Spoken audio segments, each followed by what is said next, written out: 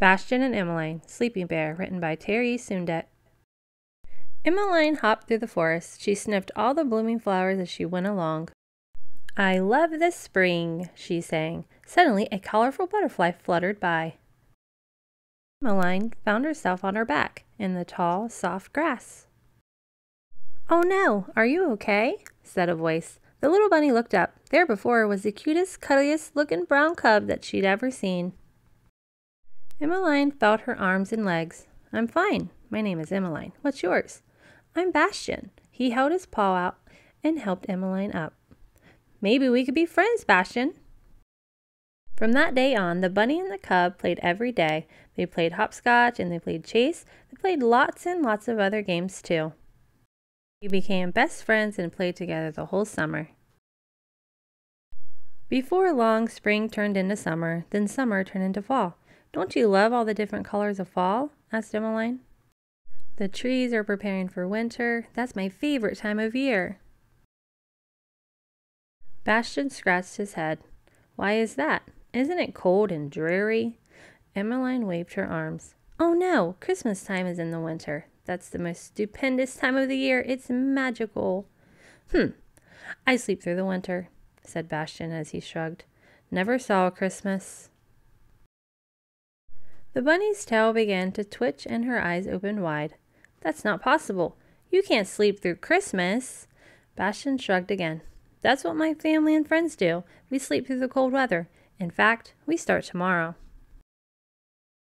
Emmeline's ears wilted down onto her back. "Oh no, I'm going to miss you." Over the next couple of months, Emmeline played with her big sister. Her name was Henrietta, and she was 11 years old. As it got closer to the special day, she helped her mother decorate their home. They also baked lots and lots of cookies. The week before Christmas, Emmeline was making gifts for her family and friends. Henrietta noticed Emmeline wasn't her usual sparkly self. "What's the matter?" asked Henrietta. "It's my best friend Bastian," Emmeline sighed. "He sleeps through Christmas. I got him the best hat and scarf ever, but I won't be able to give them to him." "You'll just have to wait until the spring," Henrietta said. "It'll go fast. You'll see." Before Emmeline knew it, her favorite day of the year arrived. She woke and sniffed the air. Yum! Biscuits and eggs. Her ears perked as she heard the crackling of the fire in the hearth. The family sang songs and ate Christmas goodies. Then they exchanged gifts. But Emmeline had one gift left. And can you guess who that was for? "What am I going to do with you?" she said to the gift in her paws. "It's not right that Bastian doesn't get to celebrate Christmas." Emmeline tightened her lips and wiggled her nose.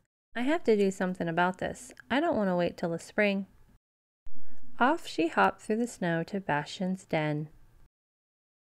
It was dark inside the den, and she moved very quietly through the room. Emmeline found him huddled in a corner, sound asleep. "Bastian," she whispered in his ear. "Bastian!" She poked him gently on his back. The cub opened one eye, then the other. He looked around the den, then up at Emmeline. A big yawn. "What are you doing here? This is our hibernating time. You shouldn't be here." Emmeline's ears drooped. I have a Christmas present for you." She held out the gift. Bastian sat up on his bed, and soon he was unwrapping his gift. "A hat and scarf." The cub was smiling again. "These are for me? That's awfully nice of you." Emmeline's face brightened up. She was very happy that Bastian liked her Christmas gift. And now she wondered if Bastian would come outside to play, now that he had both a hat and a scarf. "Well," said the cub as he looked at his family sleeping, "okay, but we have to be quiet." The friends snuck outside. Bastian's eyes opened wide. "Everything is white. It's not dreary at all. What happened?" Emmeline laughed. "It's snow. This is what happens every winter while you sleep. I'll show you how to play in it." Emmeline hopped through the snow. Bastian hopped after her, down the path and into the white. Then she lay down and made a snow angel. Bastian made one too. After that, they built a snowman together. "Wow, this is so much fun," yelled Bastian. "I can't believe I miss this every year." Just then the cub let out a long yawn, but I should be going back to sleep. But thank you for showing me winter, Emmeline, and for the Christmas gift. Thanks for playing with me. I promise I will not wake you up until spring. Emmeline watched her friend walk away. Little by little he disappeared between the snow-covered trees. So nice to celebrate Christmas with Bastian, Emmeline said to herself, and soon she's also on her way home. Maybe Bastian now is dreaming about the snow.